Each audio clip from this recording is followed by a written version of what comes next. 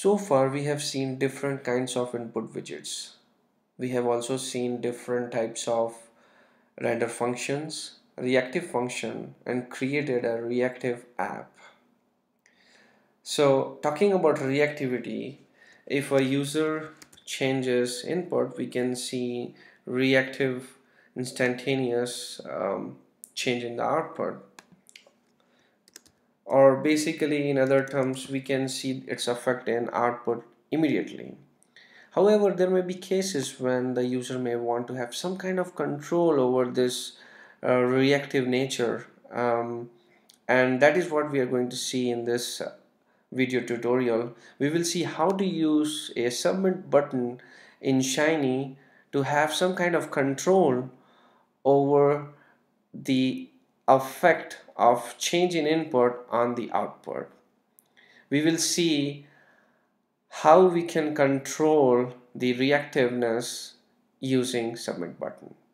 So let's get started. So this is what we are going to make. Previously we saw that if I update the name here, the output was reactively changing. Now we see that we don't have the first name and the last name updated in the main panel, and that is because we are controlling the reactiveness of the app, that is whenever the input is changed, its effect on output using the submit button. So this is the submit button, having the label as update. If I click on this button, then only we will see the output changing based on the change in input. So here we see that after clicking the submit button, or in this case this button here, the output changed according to the input. So now if I say Sam Wilson, you see that the output is not changing even though we have reactive statements, but if we click on update, it changes the output according to the change in input, and now we have Sam Wilson as the first and the last name. So let's see how to use this submit button feature in Shiny. Let's go back to RStudio. Okay, in RStudio we have the ui.r file here. The first thing, which is the most important thing we need to make sure, is you have the Shiny package installed and also loaded in R. So the first statement basically makes sure that Shiny Shiny package is loaded. The second function we have is Shiny UI, which is basically telling R that this is the user interface or UI piece of Shiny. We are using fluid page, and within fluid page we have two components: the title panel and the sidebar layout.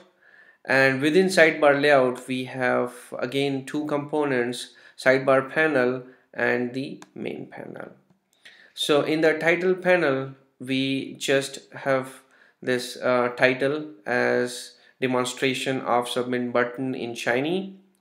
In the sidebar layout, which is on the left hand side of our app, we see that we had two text boxes, and for that we have used textInput.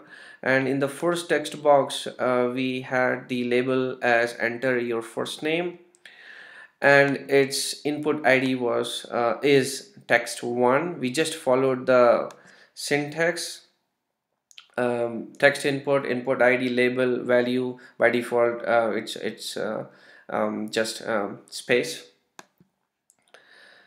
And in the second one, similarly, we have enter your last name as the label, and the input ID is text2. Text1 and text2 input IDs will be used in the server.r, which we'll see in just a couple of minutes. We then have submit button, and we have just followed the syntax. And let us see what is the syntax. So we have submit button function. In the function we just give the text or the label which we want to appear on it, and just by inclusion of this submit button tells shiny or tells the tells R that we have submit button, and it is to control the reactiveness of the app. So any change in input will be actually reflected only when this button is clicked. Finally, we just have a statement here which we are printing, explaining click on the update button, blah blah blah. In the main panel, we are actually getting the output from server.r, which we'll see, and we are using text output to print the first and the last name using txt1 as the output ID and txt2 as the other output ID, and these two output IDs are actually coming from server.r. So let's go to server.r. In server.r, we have the first statement here. We are loading the shiny package.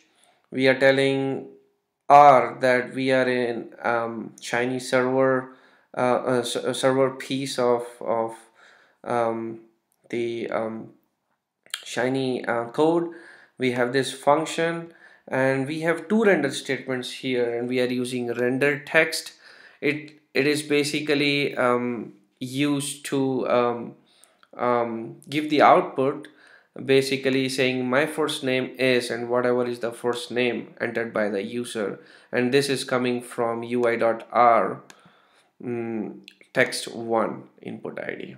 So we are using text1 to in the paste function, my first name is whatever user has entered, and this gets stored in the output variable txt1, which is again used in the main panel of ui.r with the text output function. Similarly, we have another render text function where we are using paste function to display the or to output the last name. My last name is input dollar text2. With input dollar, we are accessing or processing or using the last name entered by the user, and that is stored in text2. Text2 is again coming from ui.r, and the output of this paste function is stored in txt2, which is our output variable or output ID, and we are using in the main panel text output to display it. So how is this submit button working, right? I mean, we have seen ui.r, server.r, which was pretty simple, but how is R knowing that there is a dependency? It's all because of this line or this function here, just this function, submit button. When R is processing the ui.r or server.r and comes across submit button, it knows that okay, we have a submit button and the reactivity is dependent on this submit button, and until and unless this button is clicked, there shouldn't be reactivity. Okay, so let's go ahead and run the app once again just to see what is happening.